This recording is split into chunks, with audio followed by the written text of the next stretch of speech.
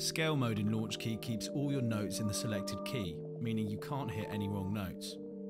Other features on your Launch Key, like chord map, will also follow the selected key and scale.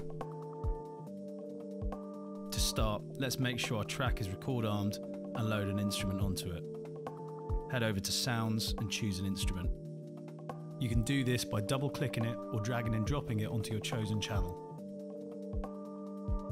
When scale mode is off, the Launch Key works like a regular keyboard.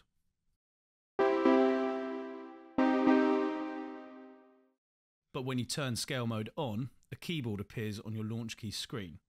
And by default, scale mode is set to C major. For example, even if I play a C minor chord, it will play in C major.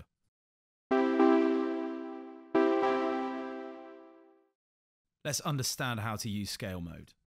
To change the key, turn the first encoder.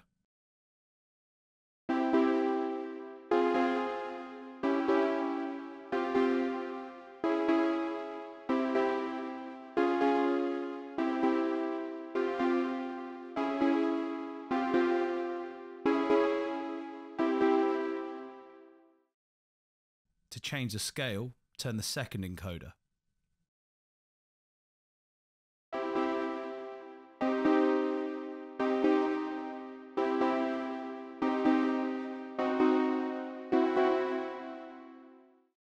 The third encoder lets you select how the out-of-scale keys react.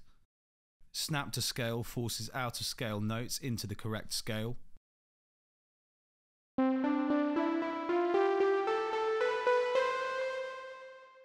Filter out of scale stops out-of-scale notes from triggering.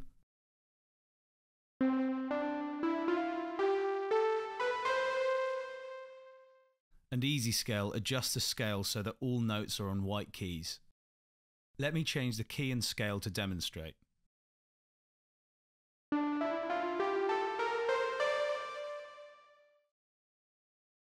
For the song I'm going to make, I'm going to stick to D minor.